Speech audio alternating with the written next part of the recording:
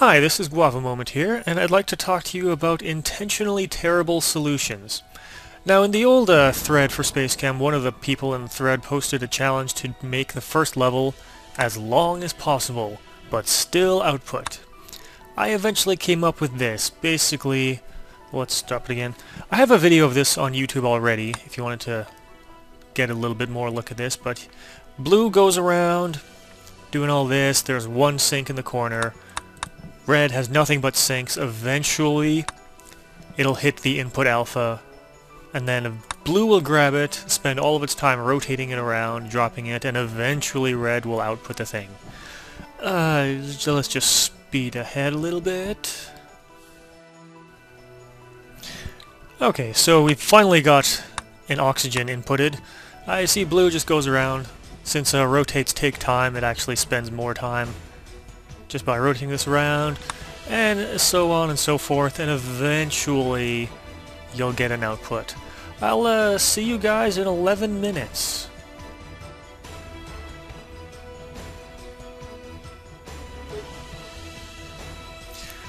Okay, are we done? We're done. Okay, 260,000 cycles.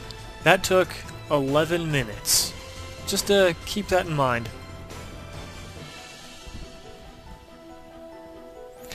So you might be thinking, hey, that was kind of fun. Why don't you make some kind of your own challenge where you're trying to make your solution take as long as possible but still work?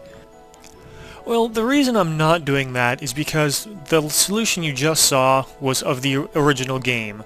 I've recreated this solution in ResearchNet, and there's a difference. You get flip-flops in ResearchNet. How much of a difference will that make? Well, let's do this. Now this doesn't look too terrifying at first glance, but I'll walk you through it.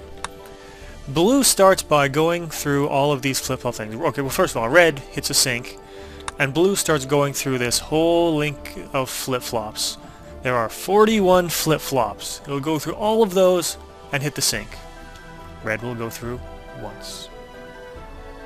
Then blue will again go through all 41 flip-flops. Red will go through again, this time that flip-flop is activated. And so on, until red goes through all 37 red flip-flops. Inputs an oxygen, spins it, drops it. Note that the output is before the drop. So it'll keep going like this, it'll eventually output oxygen.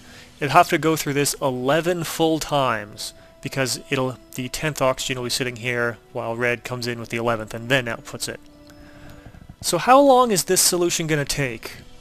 Well, I could just sit here and wait until it finishes.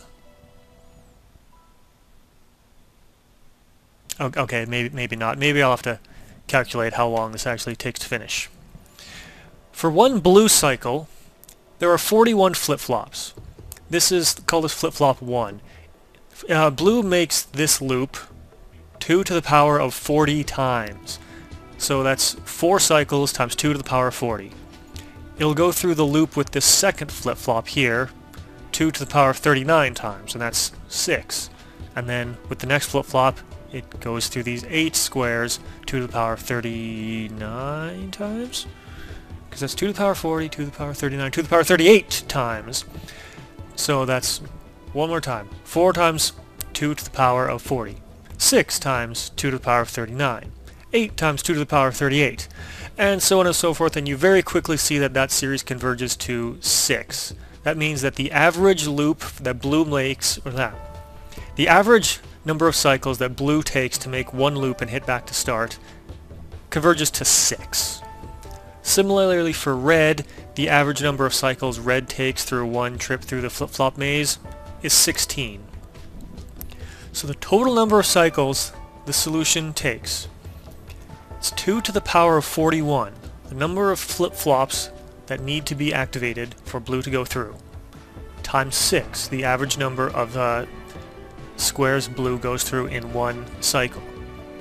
We have to multiply that by 2 to the power of 37, the number of times red goes through the flip-flops, multiply that by 16, the number of times, or the average number, or the average path length of red through the flip-flop maze. Then we have to multiply that by 11, the number of times the whole thing has to go through before red finally outputs the 10th oxygen. Now we know from that previous solution I showed you of with all the rotates and whatnot that it takes 11 minutes to do 260,000 cycles at max speed. So we have our math here. We can calculate how long this solution will take to solve in minutes. The answer is 26 quadrillion years. To put that into perspective, the universe is about 14 billion years old. So 1.8 million universes will have to go by before this solution finishes. So you can see why I'm not too keen on making challenges that you're trying to make as long as possible, because it gets ridiculous.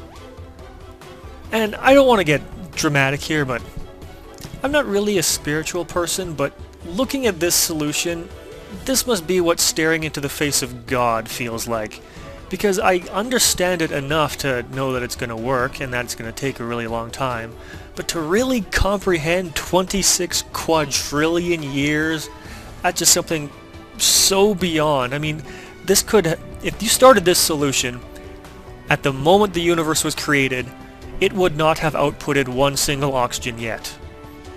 It would still be happily flip-flopping away. So there you go. That's why I'm not making a challenge to have a solution take as long as possible, because once you get flip-flops in there, it gets ridiculous.